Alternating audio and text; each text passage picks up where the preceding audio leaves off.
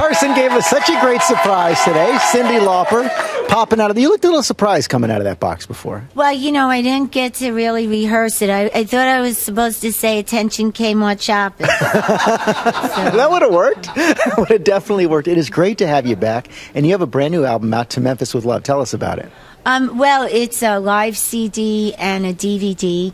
And it's the DVD is kind of like a documentary footage mixed in with...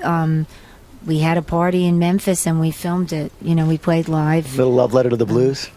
Love letter to Memphis, because Memphis is the place where rock and roll started and where everything happened, you know, turned into soul, and great music from there. Oh, we're looking forward to hearing more. But first, I want to bring Carson back, because I hear you guys have something very special coming up.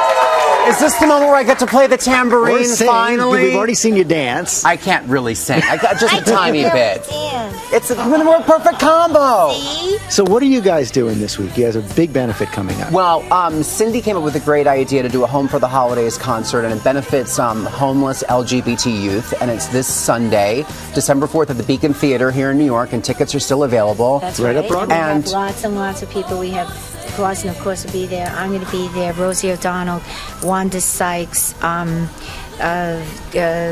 John Cicada, Nora Jones, Cassandra Wilson, Lou Reed, Lori Anderson. It's like a great show. Yeah. There's Vanessa Carlton, Skylar Gray. I'm missing Cyndi Lauper.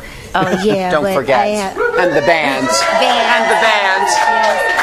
Charlie Musselwhite's going to come and be with us. And it is all for a very good cause. Very good cause. Yes, we're going to. You see, there's up to 40% of the kids on the street who are homeless are LGBT, and that's kind of like epidemic to me. And I don't think you should throw your kids out on the street. But since that's what they're doing, I think somebody got to step up. And I thought for the holidays, there is no place like home. We are glad you are stepping up.